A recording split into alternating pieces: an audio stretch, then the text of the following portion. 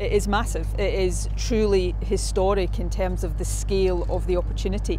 What's been announced today will help us fulfil our own energy needs from renewable sources and complete our journey to net zero. It's also going to help position Scotland in years to come as an exporter of clean renewable energy, green hydrogen as well. But economically this is massive. The estimate is that for every gigawatt of energy produced from these projects, there'll be £1 billion of investment in the supply chain. So this is a fantastic day. It's a brilliant announcement for the whole country, and the size and scale of ScotWind is like nothing we've ever seen before.